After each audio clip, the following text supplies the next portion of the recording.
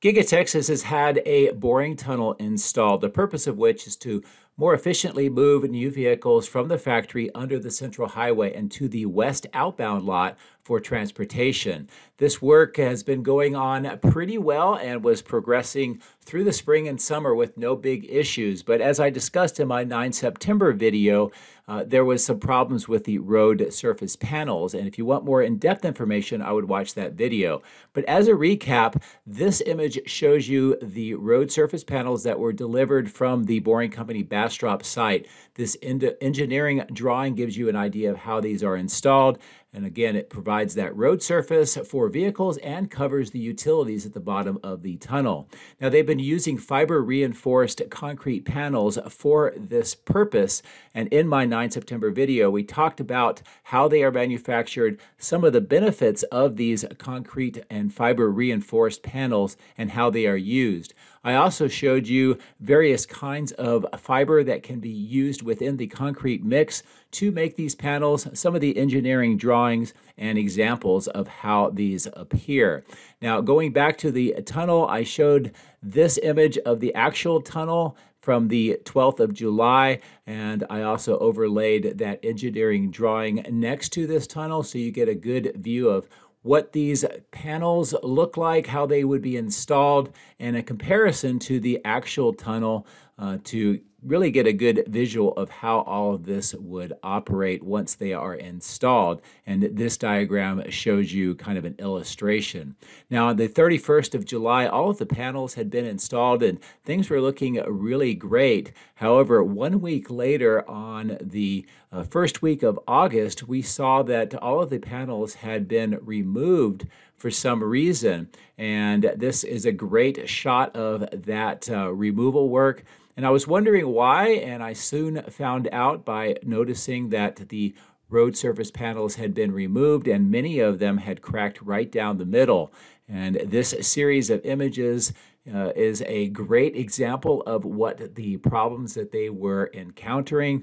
This close-up shows you not only the broken panels, but the fact that these were made on the 24th of June, 2024, and this was just before they were installed. And this image, again, shows how they broke and what that broken surface face looked like for these panels. Of course, this was a big setback, and over at the Bastrop site, more work was underway to rectify this particular situation. Now, this video clip from my 24 September video shows you the work that's in progress. Many of the completed road panels have been stored here. They were doing some engineering tests next to the belt cassette at the top of the screen, and this is where they were manufacturing those new panels. And I suppose that they are using a different kind of fiber reinforcing mix and possibly some rebar within the tunnels.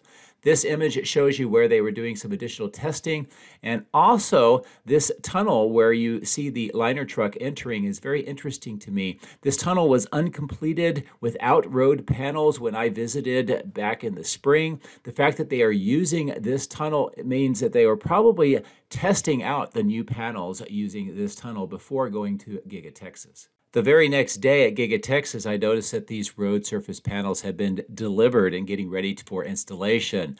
The P that you see shows that it has passed inspection, and the dates are all in the middle part of September, which contrasts with the June dates on the broken panels that I showed you earlier. Now, all of these being delivered here is a great sign that they are getting ready to reinstall these into the tunnel. The other part of the delay is related to the horizontal drilling for the natural gas pipeline. This is being done underneath the tunnel. So with this work, some of the conduit work that has been completed, and the road surface panels, we should start seeing these installed into the tunnel very soon. Of course, the front facing has had this dirt ramp installed. Again, the conduit on the left, a fire water loop has been installed, plus the machinery and pipes for the drainage system of the tunnel. So this is very good news for Giga Texas.